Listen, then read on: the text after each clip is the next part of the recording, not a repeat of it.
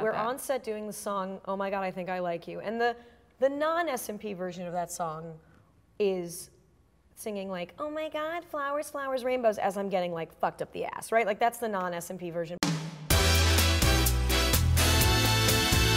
They were having a sex marathon, and so I had the idea for Greg to push Rebecca's head down, and I was like, there's no way we can do this, but Patricia, who's the head of SMP, was on set, and I was like, could he push her head down to blow him? We can't do that. And she's like, actually, if you don't see where the hand is coming from, totally. Yeah.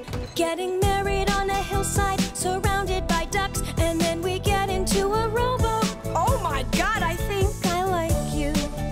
In order for us to do some smutty things, they have to have a complete double meaning. We also have a protracted thing in the first season where one of the characters talks about parking in the back, but because he was so clearly to himself talking about parking, we managed to get it through, and that was one of the network's favorite things. Nicest thing I ever did for a girl was pull out. Hector.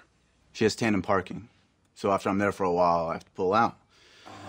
The worst is when it's alternate side of the street parking, because then I gotta park it in back. I don't even get why there's a spot back there.